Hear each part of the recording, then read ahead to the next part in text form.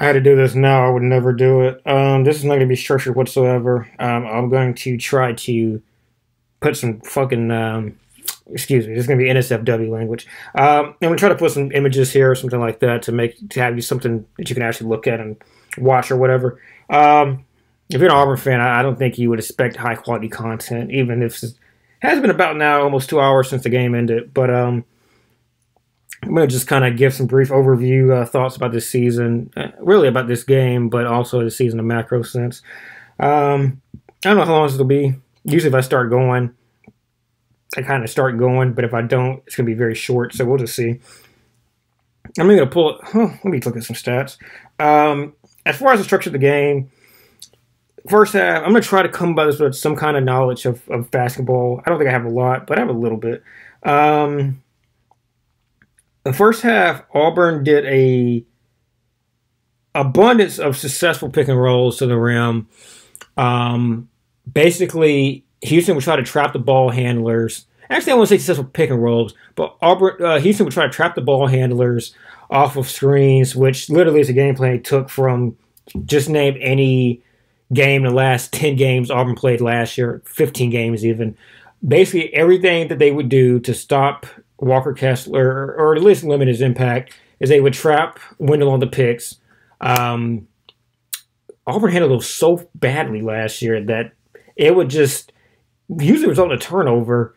Earlier this year, when it kind of was done more sparingly, it would result in kind of like 10 to 12 seconds taking off the shot clock before they got into like the ball to the next person and they got the offense set back up. But here, off those little picks, they would trap. Auburn did a really good job preemptively passing to the Nets. I want to say elbow or wing, I guess. The Nets wing player. Or even in a few instances, they kind of snuck them between the trap. They snuck them around the trap a couple times. But the point being, Auburn did a wonderful job of adjusting preemptively, even in practice, but obviously on the court, to traps. Got to pretty much, Houston just couldn't trap the ball handler. That kind of came about more in the second half. But Houston, really their best offense Auburn had was making Houston trap and just playing 4-on-3. Created quite a few one-on-one, kind of relatively easy looks around the rim. I did a lot of trapping Broom or trapping bigs around the baseline, which created a few opportunities for some looks. Although Broom's biggest problem, I feel, is a hub for the offense all year. Has been a simple fact that he just is horrible at finding the next player when he's getting trapped. And often, I mean, he gets doubled in the baselines, but like even then, it's usually dudes that rotate over to provide him an outlet. Auburn doesn't always do that well, but I feel like with Broom in particular, usually people come over and help. But he's been always so bad at actually being a fulcrum to get other guys open when he's being doubled. And in this game, I don't think he did a wonderful job of helping in that. But generally speaking, I just thought Auburn did a wonderful job of kind of getting the ball to not stick too much and get it out there to other people. Created a good few open threes, I thought. And really, the guards just played more dynamically. I would say the guards, all the ball handlers, Flanagan, Katie, Trey, I thought he did a really good job of continuing where they kind of left off at last game in that first half. Just really smart basketball play. I mean, I didn't think there were too many turnovers in that first half. I can't think off the top of my head, but I thought he just played well. The ball didn't stick. Everything you could really ask for. That second half, I mean, just fuck. I mean, the fouls came in the first half, too, to some degree. Not quite as bad, although the worst people in foul trouble, or at least what you would consider foul trouble in the first half. But that fucking second half, dude, I mean, you got everything you want as far as just great looks around the rim with Wendell getting chased down and blocked, Broom getting one-on-one looks, and honestly, Broom just moving well. Broom moved well in open space. I mean, moved well without the ball. Some really good flex action that Auburn has been running for the last few games and had some success with, and had success with in this game as well. Getting Broom isolated, going to the rim, and just continuously You know, I mean, people are putting the onus on him for not finishing some of those and one opportunities because he was right by the rim on quite a few of the fouls. But it's tough. I mean, these teams were selling out to make sure that he had as hard an endeavor as possible in completing those field goal attempts. And I mean, it's not easy. It's not easy to make layups when you have fucking monsters like Jarace Walker bearing down on your fucking back, or Jawan Roberts in front of you, just ripping the shit out of you. You know, I mean, it's not easy to make those layups. It's possible. I mean, if you have a certain level of strength, you probably should. And we did make quite a few and ones. I mean, Jalen, that's kind of how he got going, even with his 3-pointer being fucking shattered. I think he made one, but as a whole, holy shit, dude. Was it like 1 of 4? 1 of 5? 1 of 5, yeah. 1 of 5, 5 of 14. He did some of the dirty work, but the thing is, Jalen is a finesse player around the rim. I mean, and that's good. Like, if you are a guy with finesse capabilities that can also stretch out to the 3-point line, those finesse capabilities become easier. If you are a shooter, people have to come respect you. You drive past them. You get those floaters that he likes to do, or you get some of those hook shots. Those are shit that he can do. But when 3 was just brick as hell and he had to kind of be the paint guy, I mean, Jalen's a very strong player, but I mean, fucking Jarace Walker. Jarace Walker, this is the reason we recruit that motherfucker. Put the full court press on. That dude was a fucking animal. I hope he comes to Auburn one day. A 30-point difference in the free throw discrepancy. They shot 24-29. We shot 19-36. I believe they went 16-16 in the second half. They just fucking put it on us with the free throws. I think the first half was relatively comparable in terms of rebounds, although we were definitely down. That second half, I felt like we just got fucking crushed. We lost that battle by 11. I actually tied in terms of assists, which makes sense because Houston just was their buckets were just of the your guards are not fucking comparable in terms of us defensively, so we're going to break them off the dribble every fucking time. Katie Johnson, I thought, played a pretty good job defensively, but Zep just is not good enough defensively to where it matters how much of a limitation he is frame-wise defensively. He's a fucking nuisance. If you are his frame, he's going to be a fucking problem. The problem is just in today's game, it's so easy to force switches. It's so easy to get a bigger guy matching with a smaller guy, and Mark just took him into that free throw area and fucking shot over him every time. He either fouled or he got fucking shot on. Wendell was just in hell. Even Katie, I mean, Katie got a couple of tough buckets over him, but Katie I thought was probably their best of their shorter guys. Flanagan, I feel like, had a pretty good day defensively, but put Flanagan on one guy, and they had guys that could the dribble up and down the roster. I mean, Sasser looked that was the fucking biggest thing, is that Sasser could fucking play. I mean, that was, I almost honestly think at a certain point, it was pretty much predicated that we needed Sasser to be off today, and he wasn't at all. He was, I mean, he might have been, as they kept on joking about, 60%, but that motherfucker, his off the dribble stuff was just as good as it's ever been.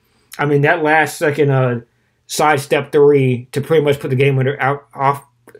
Dude, I'm like, literally, my brain is fried right now. I'm sorry. Out of reach when he got to 8 points with 2 minutes left or so. He just crushed Auburn every time he got a chance to do something, and he didn't get many chances because of how long he was on the proverbial and the literal bench. But dude, he just was a fucking monster. Sharp hit 1 3 that was tough. Dude, I just every shot they needed to hit, they hit, and they hit it again and again. Jarace had 10. Mark had 9 rebounds. Roberts had 7 rebounds. Sharp had 4 rebounds. I mean, just these dudes that were just physically fucking better. And that's the thing, man. Even Auburn's size, like, they're not athletes. Like, Broome is not an athlete. I mean, he's very smart. He maximizes his lack of athleticism as a 6'11" guy, but he's not an athlete. He's not a quick twitch guy. Everything is going to take some effort for him. Oh, fuck, dude. Houston, top to bottom, I mean, quick twitch is all they fucking have. I mean, those chase down blocks Jarace had on fucking Wendell again and again, dude, was fucking monstrous. Roberts, a fucking just manimal. Mark even, I mean, Jalen, he's a really athletic dude. Like, he's not a jumper though. Like, I don't think he has athleticism. He has a vert a little bit, but he's not a jumper. He's not a quick twitch dude. He's not particularly fast, I think, side to side. I think he's very smart again. And then you get down to the guards. I mean, the guards are just, every one of the guards is just bigger than our guards. It's just a problem. It wasn't much of a problem last year because Walker, while he's not necessarily a jumper, I mean, he's so long. His radius is so insane. Jabari's radius is so insane. Those guys were smart and they had physical advantages. The problem is that now our 4 and 5s don't have physical advantages. They are undersized, or at least they're average size, and average size while being like pretty neutral athletes will get you fucked up rebounding wise, and that's what happens, especially when you have guards that don't impact rebounding whatsoever, as ours do not. Flanagan, he does so much well. I would say Flanagan's our best rebounder on this team, and it's not even close. It's not even like Flanagan is a 6'6" player that is rebounding like a 6'9" guy. I mean, his quick twitch. He's probably only got his quick twitch on this, in our main rotation. I mean, I like Chris Moore's hustle. I don't think I'd say like he's like a jumper, but he is a very athletic dude. I don't know. You don't get to see much of him, but he's a very athletic person. Like, I'm not going to really take anything away from him. Cardwell can jump. Cardwell's timing is so fucking bad that like it doesn't even matter almost. But his timing aside, he is an athlete. But he's just timing so fucking bad. Donaldson, dude, it's gonna leave a bad taste in some people's mouth. Donaldson to get more playing time. Wendell finished with 32 minutes. Donaldson had 8. It's gonna hurt a lot of people that he didn't get more minutes. I mean, Bruce's ideology at that moment, Bruce's thought was that once it started slipping, and it did start slipping with Trey on the court, it wasn't like they didn't have a massive advantage lead-wise or anything like that, but it did start getting to a point where they started creeping up to make it a neutral in terms of the point advantage, and they started like kind of eclipsing us in terms of their points. That did happen with Trey on the court. It wasn't like people made it look like Wendell was on the court the entire time we started getting our ass kicked. That wasn't the case. But I think Bruce thought in his head that once it became a thing where it kind of became a slower, more physical game, you needed your more experienced guy on the court, and he pretty much ended the half with Wendell on the court. I'll say that Bruce, as far as the spectrum of like trusting upperclassmen to a fault, which a lot of older coaches do, and I think Bruce is closer to an older coach than he is a younger coach, ideology-wise. It's tough because a lot of those guys really think that there's certain intangibles that experience brings that exceed kind of other intangibles. Like, to me, Trey has a certain spunk and certain level of creativity that brings something that nobody else in this roster has. And when you have that in a floor general, you kind of always have like a puncher's chance of like creating something offensively. But when you have what we had down the stretch, which is pretty much Wendell, Katie, kind of mismatch between Flanagan and some Chris Moore minutes, but pretty much ran the starting lineup to the finish line at a certain point there. With brief intermissions, that lineup does not offer you really any flexibility in terms of the end results. The possibilities for the most part with Wendell, Katie, Flanagan, Broom, and Jalen are that if the shot is not falling, you're going to have guys who are negative 3-point shooters. Anyway, if the shot's falling, not all those guys are not plus 3-point shooters. Katie's made some, in the past couple games, but he finished 1 of 7 and finished 0 of 3 in the second half. I remember the one he made was in the first half. The rest of them suck. I don't know. I don't know how else to put it. Wendell is not a great 3-point shooter. He limited his attempts as of late, which probably for the best. He went 1 of 2. The other he missed was like he was wide open. So he took smart shots, right? Jalen, he got it, he don't. That's really the best way to put it. He got it, he don't. These are just not guys that threaten you from three-pointer. And that's the problem that, like, when you are running sets that involve, like, these dribble handoffs or these curl screens, if you aren't really a threat to pull up off that curl screen, that really limits the possibilities. You can pretty much say, like, I'm going to sink on, like, what a curl screen can do for you is that the big can sometimes roll behind the guy, the defender, and get an alley-oop or something like that. But if you just say, hey, I'm going to sink, and basically have two guys in front of the defender, well, at that point, if they pull a pull-up mid-range or shoot a three-pointer. And Flanagan often does the pull-up mid-ranges, which Jalen, he'll do some of those floaters. Yeah. Flanagan, Wendell, he'll do some pull-ups, but Wendell, I don't think, is the best in terms of off-the-dribble decisiveness. And when I say that, I mean, like, I don't think he can always change what he wants to do. Like, I think that sometimes if he says, I'm going to look at this, evaluate, and say I'm going to do a pull-up mid-range, he is pretty much sworn into that result. Or if he says I'm going to come off this screen and do a three-pointer, I don't always think what is ahead of him is something he can adjust to. If that scene changes suddenly, I don't always think he can switch as quickly as he should be, which makes him not a great pull-up option, because if you're saying I'm going to drive and now the pull-up is there but the drive isn't, well, then you have a situation where you kind of do a contested layup instead of what would be an open pull-up. He doesn't have a great pull-up shot. It's not a great one. I mean, it's something he has done before, but I don't think he has a great pull-up shot. Let's talk about what Houston did, I feel like, that second half. I thought Houston did a really good job of just saying, okay, we're going to play straight up on some of these screens, but we're not going to give like these easy lanes to the rim. We're going to pretty much collapse if you drive. And they did a really good job of just saying, you got your screen, you have your roller, so what we're going to do is we're going to value the roller more than the driver, which they did. And they gave that gave Wendell some layups, which got chased down blocked by Drace or whoever. Some tough contests, some free opportunities, which we didn't make. Or you say, okay, now Broom has it. Broom has it one-on-one. So now, boom, trap. So either Broom gets past the trap, which he's done a couple times, and he gets fouled, or he passes back out and we re-rotate. And if the shots are not falling, which they did not in the second half for the most part, I can barely remember any that were made in the second half, then boom, you're fucked.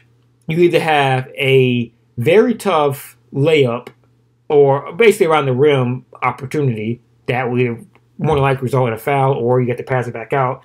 I would think that with the looks we get under the rim, a field goal make is probably the least likely opportunity when you have two giants just slapping at you.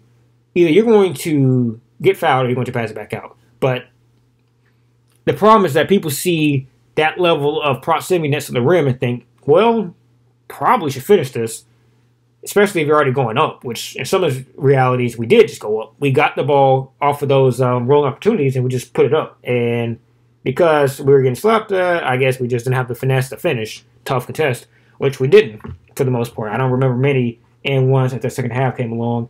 So they pretty much just kind of put it on 10 and just make sure they stop the bigs for being a threat to finish. And they just let the guards do whatever they're going to do. And the guards, unfortunately, could not figure out how to put the ball in the hoop down the stretch there. So just some fucking dreadful offense, I would say, in the second half.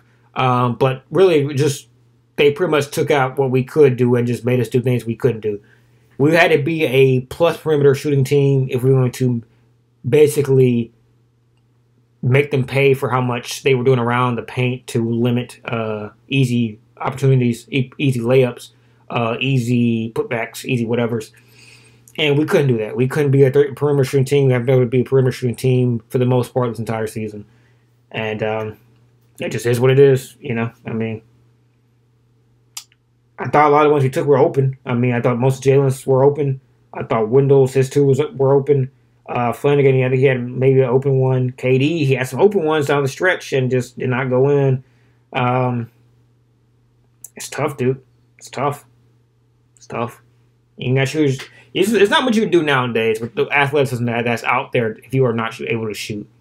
You can get some crazy half-court sets, but at the end of the day, dude, at this level, when you're at the round of 32, you're playing against the best, arguably the best defense in the league, you know, athletically speaking, at the very least. If you can't get anything fucking shooting-wise, that's tough, man. As far as the big picture standpoint, dude, I mean, I really think that we're going to go into the portal. I think you'll see at least 4 new dudes, in my opinion. That's just a number I've seen thrown out there. I mean, it's one that makes sense to me, dude. I would say bare minimum, you need about 4 new guys. Your rotation, if you're looking at it, dude, you're going to lose Zepp. You're probably going to lose Flanagan. That's 2 dudes gone. I would say you probably don't want to have Dylan at this point be your backup center. I think you need a center you could probably say I'm going to give, especially if it's Broom as your starter. You probably need a center you're going to send him to get about 13, 14 minutes from. That's just my thought process there. And you want to have that guy be somebody that can be an offensive weapon to some degree outside of just being a putback dude. So I think you bring another center. I don't see Stretch on this roster next season. So that's 3 dudes right there. Flanagan, Jasper, Stretch. Get those scholarships back. I think you keep Dylan. I just don't think you have Dylan be like the second center. I think he's good in a stretch role, pretty much like in break glass in case of emergency. Probably need another 4. I like Chris Moore. I don't think Chris Moore always gets used the right way on this team. In fact, I would say probably doesn't. But for whatever reason, I mean, they just don't give Stretch or Chris some of the minutes I would expect for somebody who does as much as he does glue guy-wise. So I'm going to be surprised to bring another 4. Then you're bringing in at least 1 guy because you're bringing in, what's his name? Aiden Holloway. So I would say bare minimum, you're just looking at 4 new faces in rotation. And I mean like actual like rotation players because I think Aiden will at least be that. I'd say at least 4 new dudes. I think you got some talent here, but you really got to just look to reconfigure who is where. Like, I think, should you be giving Wendell 32 minutes a game as, like, your primary facilitator? Probably not. I just don't think that's how that should be working. I don't think Broom is a guy that succeeds every night against every matchup.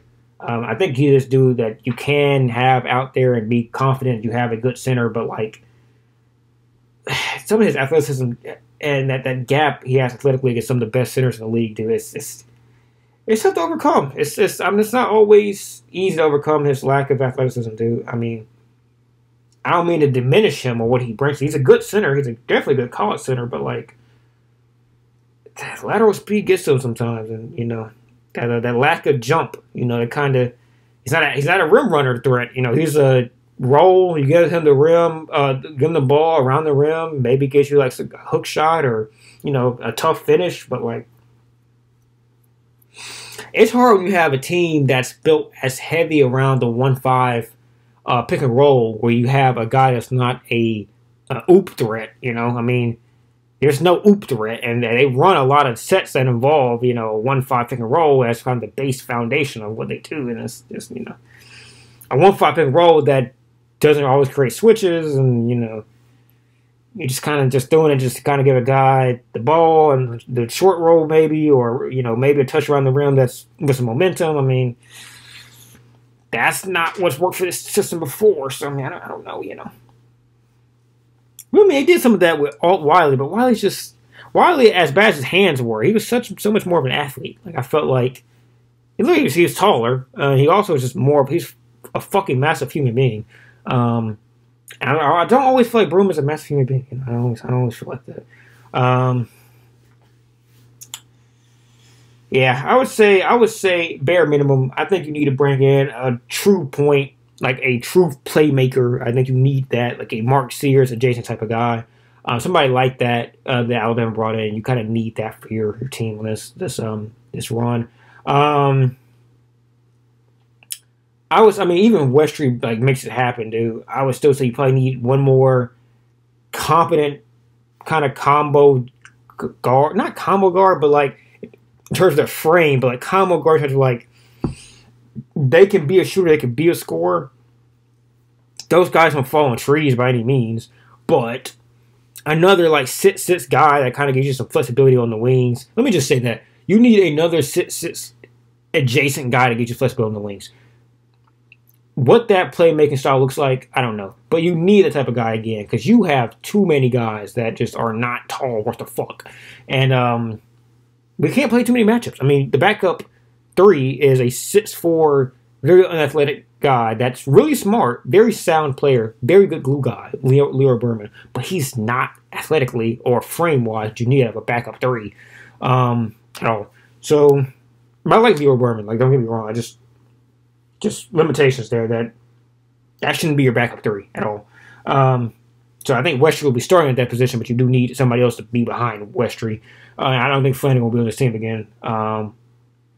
So, yeah. So yeah, let's just kind of down. One guard, a playmaker. One kind of hybrid wing. I would say somebody could probably play a 2 or 3, but closer to 6'6". 1-4 probably, and I would probably say 1-5. So another center, another power forward. I don't know how good it need to be. That kind of is based on your evaluation of what you have now, which I would say Jalen Lees, which is a possibility. I don't think it's a guarantee, but a possibility. You need probably a Jalen level 4 at least, because I like Chris Moore, but I don't think Chris Moore is like, that in terms of his skill level. But probably another 4 that's like starter level, day 1 type guy. And another 5. I mean, I think you need another 5, another rotation guy that center spot. Now, can you pull 4 recruits on top of Aiden Holloway onto a core that theoretically all of them can come back? The only way you can do that, in my opinion, is if you start pushing some motherfuckers out. And I don't want to push anybody out because, I mean, everybody's come here has sweat, cried, shed blood for this team. I don't want to push anybody out, but like the only way to do what you probably need to do to make the championship contender next year is to push dudes out. So in being realistic here, just don't be surprised if you're looking up next season, you see like 4 new contributors on this team and 4 guys that were contributors on this team that are not on this team next year. For one reason or another, maybe of their own will, maybe because they transferred out, maybe because they got pushed out, whatever. There's some dudes that probably would just leave of their own accord. I mean, you can see some dudes that have some talent here that just are not being used, I feel like. Chris Moore. And they probably could get more burn somewhere else. But, I don't know, that's about it. I thought it was a good season. It wasn't a great season. It was a rebuilding year, which this was not marketed to anybody as a rebuilding year. It's marketed pretty much as a retooling year. One where you probably have a drop off, but not like a drop. I would say a drop down, not a drop off, which they had a drop off. They fell 6 spots. That's a drop off. I think a more graceful 3 to 4 spot decrease is what would have been probably expected. But we got what we got, and it was good. It wasn't great. Metrics bears out as a good team. The eye test bears us out as a good, sometimes, but not bad team.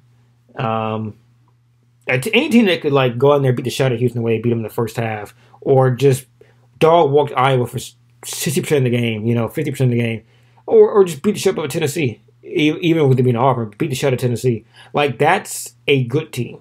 But any team that loses to Vanderbilt, loses to Georgia, that's a bad team, even if it's on the road. Like, those just are not games you can like lose to on the road, So the eye test says this was a good team and a great one.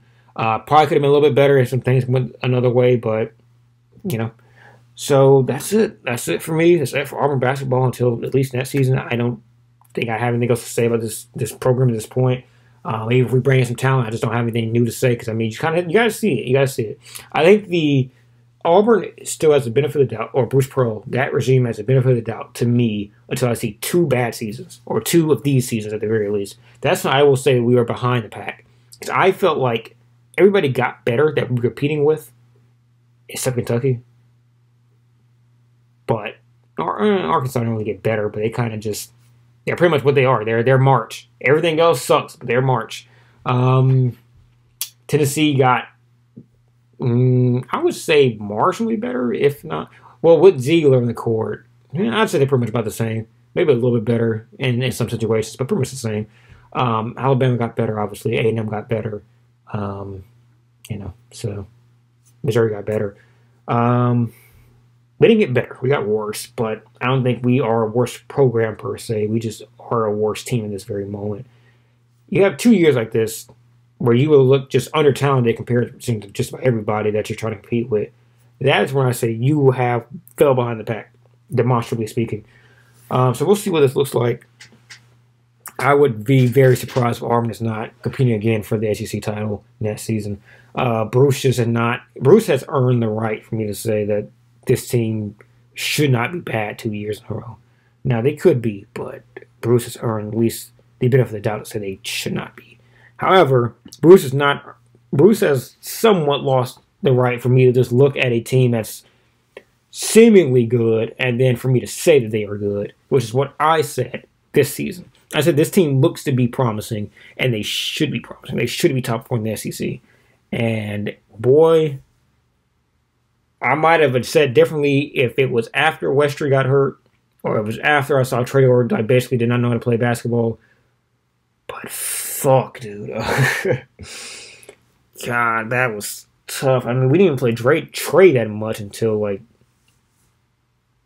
at that stretch when Wendell got hurt. I mean, but then they didn't want to really trade too much burn because I don't know why. They didn't really give Westry too much time as a 3 instead of a 1. I don't know why they kept on playing Westry as a 1 instead of 3, but Trayor, I mean, they pretty much gave him a shot. He kind of was, and they stopped playing him. Then they said, okay, well, we need you again. And then it's just this team didn't dedicate itself towards being one that actually sought to be, like, I don't know, better for the future. It kind of just like, well, you know, we got these experienced guys on this team, and we kind of got to play them a little bit. Like, why the fuck is Zep Jasper have 9 more minutes than Trey Donaldson? He's reportedly a better defender, but like, what the fuck is he actually giving you? Zep Jasper's offense is so fucking bad that like it's almost a negative to have him out there as the. You know, in the grand scheme of a plus and minus perspective, like, okay, so the plus and minus, like, I know he led the team plus and minus last year, but, like, he plays in the starting lineup when you have 2 NBA players on the team, and then he doesn't play at all in the second unit because he doesn't do anything offensively to make it worth staggering him with the second unit. He just only plays the best players on the court when everybody else that sets up the offense on the court, and he's just there playing defense and maybe getting, like, 1-3 every 5 games. When you had him in this season where there's not 2 NBA players on the court, when he's on the court, and he has to actually do something, he doesn't do anything. He plays 17 minutes while Katie Johnson, pretty much any game where Katie is competent offensively, not a sell job offensively, he plays more minutes than Zep. But why the fuck is Zep playing 17 minutes and Trey's playing 8? Your most dynamic facilitator, I haven't understood this for months, really. Your most dynamic playmaker, which Trey has been objectively, I think, a better facilitator, or at least one with more of a mindset to be a facilitator than Wendell, who I think Wendell is probably the most important player on this team. But for all the things Wendell does right, I mean, he's not a guy that sets guys up instinctually the way that Trey does. But Trey has been a fucking DNP in some games. I don't get how a guy that is your best playmaker for a team that's devoid of self-creation has gotten so little time as Trey's gotten. Even after the last game, I know defensively he's not exactly there, but how much is defense? Like, I think there's so much of a fucking emphasis put on defense on this team that just doesn't make sense. Like, you're saying that Zep's reputation defensively and his nuisance status is meriting him playing out there. But if he's doing nothing offensively and the guys are just shooting over him, how much is it worth to be just a fucking pest? Like, okay, he looked good. He was there. I mean, he could test the shot. But, like, you got 3 fouls in 17 minutes and he doesn't score. And he can't guard. What is it, guard down? I'm trying to remember which one it is.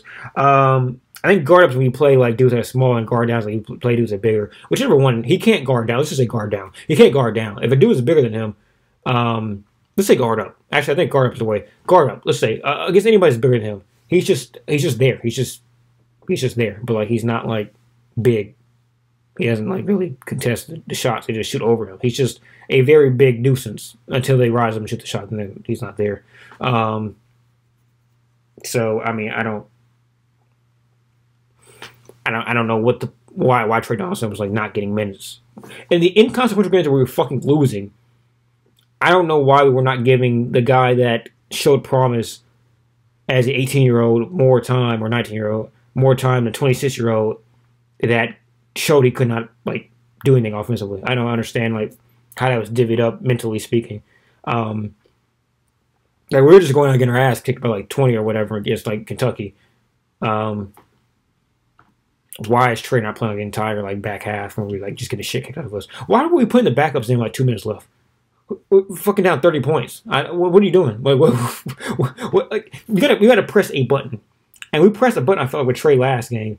I don't know why we didn't press that button more in this game. Not at the expense of Wendell, but just at the expense of a guy who doesn't do anything offensively in Zep Jasper. We weren't stopping them. I mean, like either Mark was coming down and making a mid-range shot, or they were getting fouled, or then Sasser and she came back in and it was over with. So, I mean, like, at what point in the second half did you, like, say, okay, well, the defense is doing so fucking well that we just need to fucking put, you know, Zep in over Trey and just leave him in there because he's keeping the defense going, you know, by getting shot over by the guys 5 inches taller than him.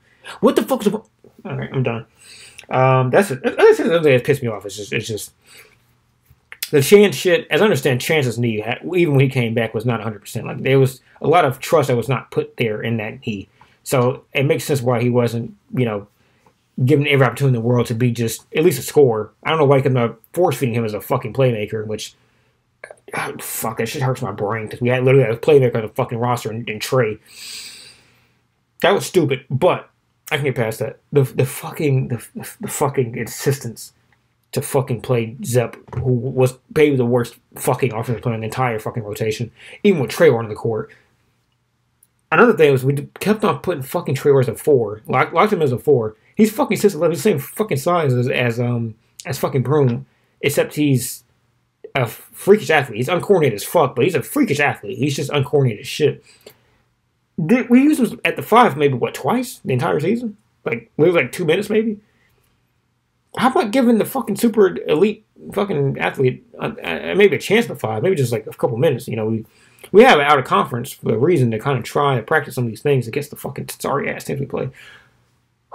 All right, that's it. I thought coaching was good enough. No, fuck it. I'm not even no, fuck it. I'm done. This to me was a 7 out of 10 season. It could have been a little bit better if some things went differently, or maybe some more experimentation got done on what was clearly a capped product in terms of the quality it could provide. But guns were being stuck to, upperclassmen were being respected. Our guys were being given their chance to be our guys, and could have been better, but it wasn't an awful season. It was not a great one. It just was a season that you hopefully will not fucking have again, because holy fuck you do.